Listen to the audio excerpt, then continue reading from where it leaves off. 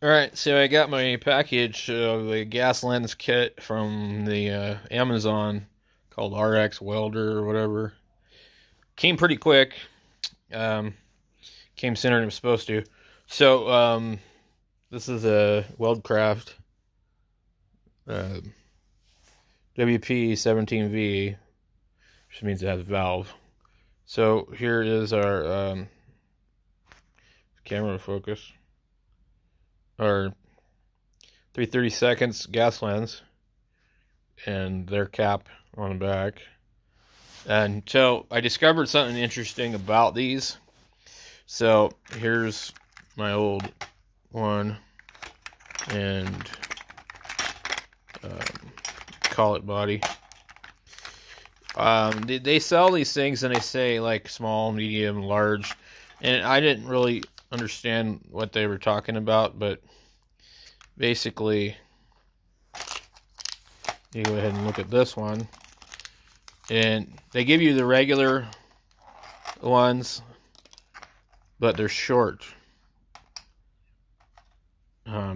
real short, and so they have the same thread here, but they don't have the same thread there, so you have to use these cups with their stuff, and you cannot use your other cups from whatever. So I don't know if that's a good thing or a bad thing or not. I don't seem to want to thread real easily either. But this one here is kind of janky. So that's their number 8. And this is my number 8 that I use. I just wanted the gas lenses.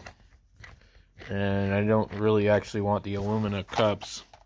But what I wanted was these clear Pyrex glass lens, so I could see my arc. So anyways, that part fits so far. And then I mean, $26. I went to the welding supply place, and for a 3/32 gas lens, they wanted the one place wanted like $8 for one lens. The other place wanted $27 for one lens, and it depended on the size. But here you get all of them. There's a 1/8, 1 1/16, and then the I don't know what it is, the 1mm. I don't know what it is. It's really small. So you get some other stuff in here. So you've got the aluminum nozzles for the standard, and then you've got the ones that fit the gas lenses. And then if you don't like those, then you could use these ones. So what I'm going to use is the glass ones. So let's go ahead and take one of those out. And try and do this one-handed while I hold the camera. So it's just supposed to be like some kind of Pyrex or whatever. So, and then you have to put the O-rings on your lens to get that to work. So I'm going to do that, but I'm going to have to pause the video.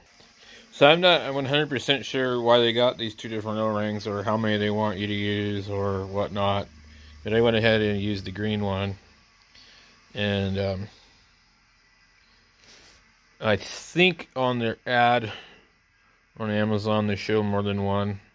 I just put it on there like that for now, because I'll go and look it up later. But anyway, I will make another video when I figure out how well these actually work.